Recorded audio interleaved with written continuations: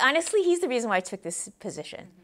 When I first met with him, first of all, I heard about the position, and I didn't know what to expect. So I came in and met with mayor and managing director and deputy managing director, and I was impressed with the mayor, like kind of blown away, because he was just so attentive and engaging, so easy to talk to.